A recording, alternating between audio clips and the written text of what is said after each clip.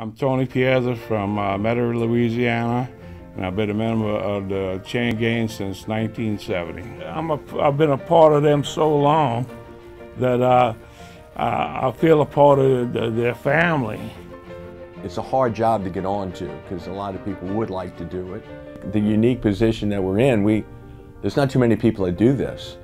We have 10 guys that come out there, and there's not too many people around the country that work for NFL teams on the sideline with the chain gang. So I had a friend of mine that worked for the Saints, was Silky Powell, Glennon Powell, and we were good friends, and I told him that in the event that the Saints ever needed anybody to work the crew, I'd be glad to help them out. I've been a member of the chain game as a substitute since 1970, and I could not pass up the opportunity to do something like this because there's a limited number of people that have an opportunity to become part of a chain crew. The excitement of the game, the ability to get on the field of a professional football game is just something that most people don't get to do. So I'm going to do it as long as I can. The best part of this job is seeing the talent that comes up from the NFL. We just get a nice inside view, very close-up view of what's going on with the New Orleans Saints. We pick up everybody at CJ's house, and we're on our way to the game, and you know, we talk. We're in the locker room changing. We go have dinner together there.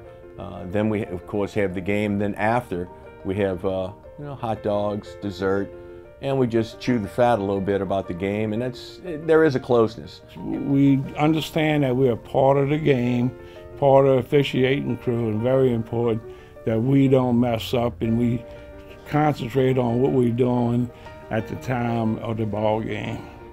Game day, the atmosphere is unbelievable. The game starts and the fans are so excited and they're just waiting for something good to happen. People get entrenched. They become hardcore Saints fans. It's very emotional. The city gets a sense of pride in what the Saints do on the field, and they all are part of it, and they show up for the ball games, win or lose. When the Saints are winning, it's good. You get goosebumps at times. It's very hard, but we have to keep our emotions inside of us.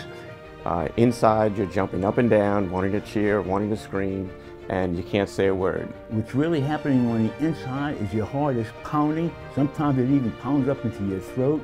I'm not sure if I'm holding my facial expressions to that, but I know sometimes there may be a really big smile on my face when the Saints have a really great play. It's fun. It's a part of New Orleans, a part of the state, really part of the South region of the country.